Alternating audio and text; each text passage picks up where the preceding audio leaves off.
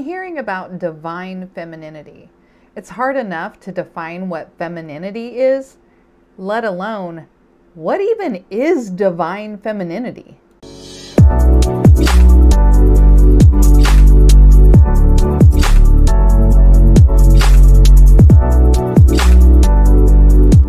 So let's talk about what I see when I look up what divine femininity is.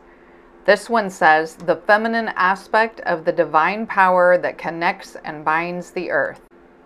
And this one says, it's the energy within and without that's softer, nurturing, intuitive, empowered. It's similar to yin or Shakti. This one's a little bit different. It says that the divine feminine forces others to see themselves. She is the oracle that the divine masculine turns to when he needs to be led. She's the catalyst of change. And this one says that she's the paradigm of universal motherhood. And this one says that she's a non-denominational concept of self-exploration that brings balance. I wanted to show you what you find when you look up online because it's varied and different.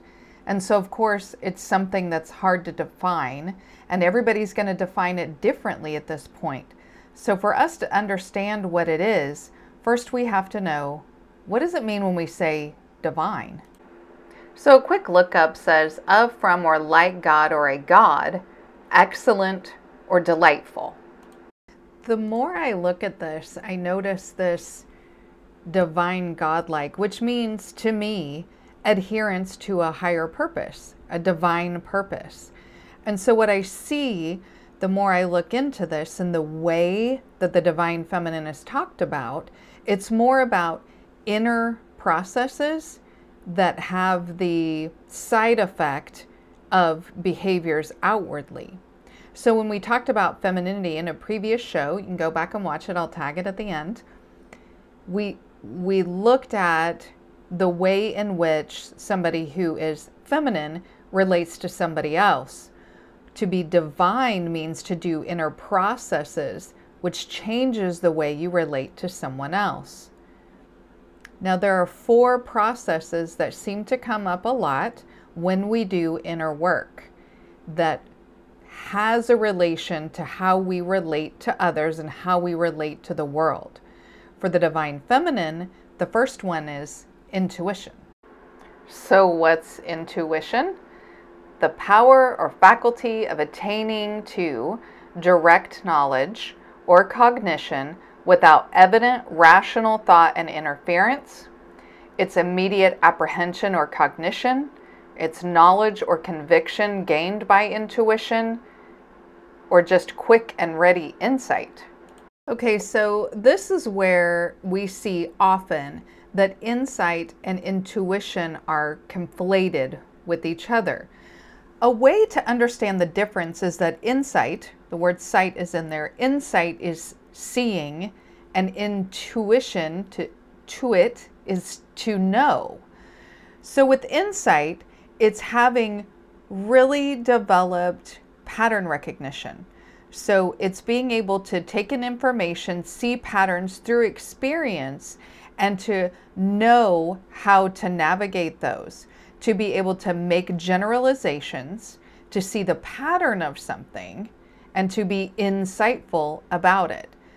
For intuition, that's more of gut instinct. So when we say instinctual, it's a way of just having a cognition about something and really having a firm belief whether it's good or it's bad.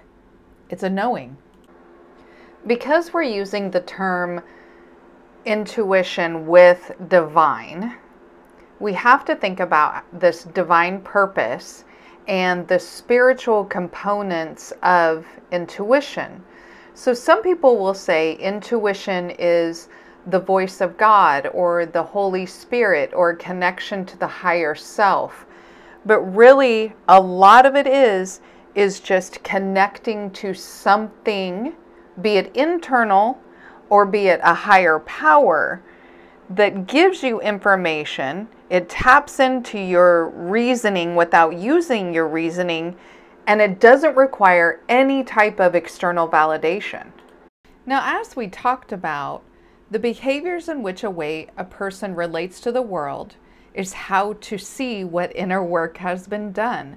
So if somebody says to you, I'm a divine feminine, you have to listen to my intuition, that's not necessarily how it would work. If we see someone who has really good intuition that we can trust, then that may lend credence to the inner work they've done and their ability to be in their divine femininity. Okay, so what if I want to really tap into my divine femininity? How do I establish something or create something that seems to be instinctual? Well, the first thing is to understand that we all have intuition. We all have instincts, and it can be developed just like anything else. It's a wisdom that we get that starts with self-reliance. So when we look back at the things we've done and the decisions that we've made, are we able to trust ourselves and have that good self-reliance? See, if we start building our facets of trust within ourselves and behaving in a way that we can have dignity in and learn to trust the decisions that we make, then that pause between a choice or something we're presented with and our decision in how to encounter it gets smaller and smaller to the point of becoming instinctual. You can get feedback to hone those decisions as you go, but I think you can also start to try to listen to your intuition. Start listening to your first mind, your gut instinct, and say, would it hurt anything if I went with what I just thought? And then start seeing if it works out. Now, you might notice that I'm using the word person instead of saying woman or female. And there's a reason for that. When we look at Carl Jung, which we've studied before, he had archetypes or unconscious understandings of different things in the world. So for instance, he says we all have a basic understanding of the word woman. We all have a basic understanding of the word feminine. We have specific archetypes, which is like the base model for how we understand something. And what Jung said is that inside of us, we all have our masculine side and our feminine side. And no matter how we present outwardly or what archetype we choose to portray outwardly, we have to get in touch with both sides internally.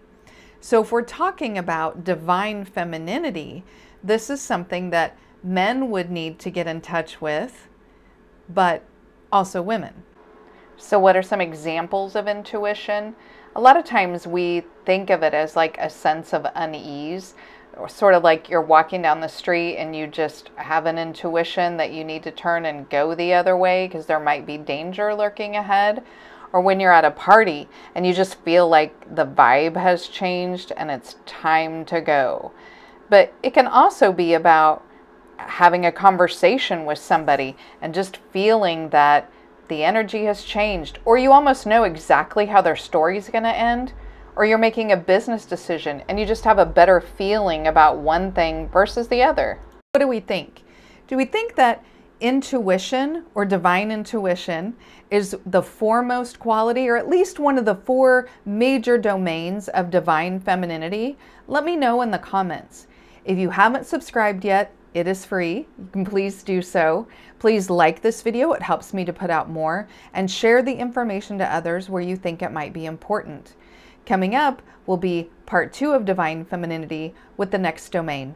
Thanks, guys.